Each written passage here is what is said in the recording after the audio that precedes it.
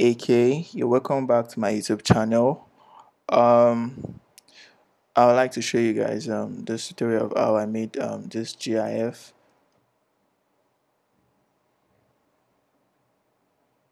So it's nothing much really. It's just the simple idea that I had, and then I decided to show you guys. But before we go into the tutorial, I would like to appreciate the love and support I got on my other tutorial for LAX Lose My Mind. If you haven't seen the video, please go check it out, go like, go comment, go support the boy, and make sure you subscribe to my channel. So now let's go into the tutorial. For this tutorial, we're not doing something really much, but if we can get this video to 1K views, I promise I'm going to do an extended tutorial of how I worked with this simple GIF animation in Photoshop to After Effects to get something like this. Yeah, so watch this video, recommend it to your friends, and let me know what you think. So like I said, let's get into the video. Okay, so the main thing about this video is the reference for this GIF was something I saw online, and then I just redrew over it. This was not sketched from the scratch. I just redrew it. I draw with my iPad and the Apple Pencil. I use the iPad 12.9 inch 2017, the second generation, and works pretty well for me. So now that I have this um, um, okay, so animation in Photoshop is something simple, really, nothing much. You have to work with the frames. So as you can see, I have the hands on separate layers. I drew it on separate layers. I have the phone on separate layers, and then I've painted it. So basically, how do you paint in Photoshop after having a sketch like this? I'm just going to teach you this trick so that you can use it to paint quickly in Photoshop. So what you do is you select your magic wand, make sure that all of your sketches are pane closed. That is, you don't have any O's in between the line arts. So it's something really close like this. And if you use the magic wand, you create a simple perfect selection inside the line arts. But if you fill it in with a picture underneath the line arts, you will have some little, let me do it. I'm just going to run over it quickly. Let's say I'm using this color, control alt, sorry, and so just said alt delete. Okay, now as you can see, I didn't have the problem here, but normally you can run into the problem whereby you have spaces in between the color and the line art. So what you do is go to select, go to modify, and expand it. You can put it on expand by 1 pixels, and then it just expand and just make it look more neater. So now if you fill it in, you fill it in more nicely and more clearly. Okay, now that we have done that, you have known that idea, I think I can move on and just get into the main tutorial of what we're about to do today. So now I have my paintings all done this way. It's nothing much really, just all the paintings on separate layers. And then I have for the phone, and then I have for the little toy over here. So another thing I did was I added in my details on the phone. As you can see, these are the details on the phone. And then now to the main thing that will be animating, which will be a light. I created a glitching light effect on the canvas. So before we do that, let's just create our shadows. So as you can see, the shadow is something really simple. Really, I got it from the reference of the original artwork that I worked with. So we have something like this, and then I have the lights. As you can see, now I have the lights, and then I use my soft brush to paint on it. Where's the okay, this is it. I'm not sure if you can see, but this is it.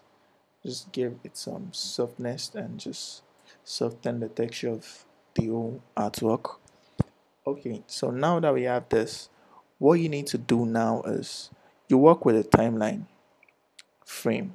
If you don't have it, you go to Windows, you go to timeline. You might see something like, let me redo it. You go to timeline, you see something like create video timeline or create frame timeline. So you just click on the little button beside it and just make sure you're working with the frame timeline. Okay, so now we're going to do it frame by frame. So now I have this frame. Normally the frame will be on 0 seconds, no delay. So for this, I'm just going to duplicate this. I'll press this little button to get this other two frames that we're working with. So I'll switch the light off here. How do I do that? Just switch it off. Switch the layer of that light off here. Remember, anything you do on this one, on this layer will not affect the first layer or the following layer because they are on separate frames. You get, so now I can just select this two by holding shift and clicking on the two frames, then you can duplicate them. Now I can just add some little delay to it. I can add 1 second to this one, and then if you play it now, you have this animated kind of feel.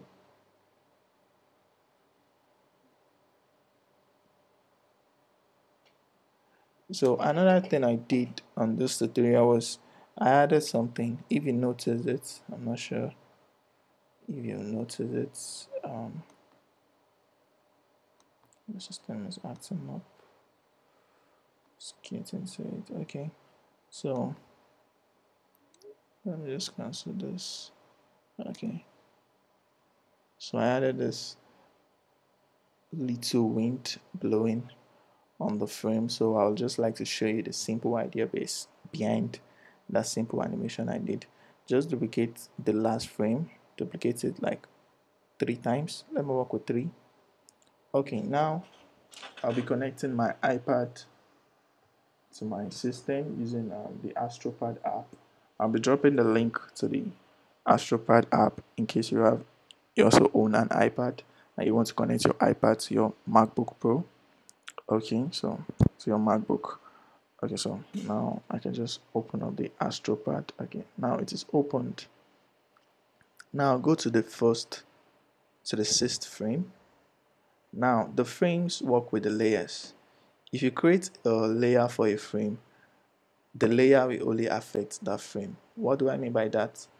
Okay, let's say I'm using the white color now, and I just use this little brush to just brush over this. As you can see, this is it. Now that layer won't affect this new frame. As you can see, it is being switched off. So now I'm going to create another layer, and then I'll just go over it like this. Don't mind the wind, it's just something simple really. You can go on Google and just study how wind blowing works. You get, so I'm just freestyling here. I'm going to create another layer. So now I can just create the final wind. Okay, now so if you play this, what will you have? You have the wind blowing. Okay, so this is just the basic idea behind animation in general. You know, the big budget animation and every animation you have been seeing online, they work frame by frame, you know. So if you like this tutorial and I get 1K views on this tutorial, I'll be doing the advanced After Effects tutorial of how I got the simple text animation on it and the camera shake. Also, if you like to know it, because I think I've done it on my other tutorial, which is for the LAX Lose My Mind tutorial, you can check out my channel and just watch the videos I have and just tell me what you think and just comment what you would like to see next on this channel. I appreciate the love and the support, guys. Please make sure you subscribe. Please make sure you share this with your friends. Make sure you like, and I hope to see you back here very soon. Once again, it's your boy AK. You can follow me on Instagram at AK Graphics at AK that wicked. You can follow me on Twitter at AK Graphics underscore. Okay, and I would also like to show you guys my break through artwork during this INSAS protest that we had in Nigeria, because we have been having police brutality problem in Nigeria. So I was the one that created this artwork, and it went viral and just almost everywhere. So just want to show you guys. So I'm the creative behind this particular manipulation. So if you have seen it anywhere, you've seen my work, and just comment something below in the comment box, in the comment section. Thank you guys. I love you. Once more, it's your boy AK, and I hope to see you soon. Thanks.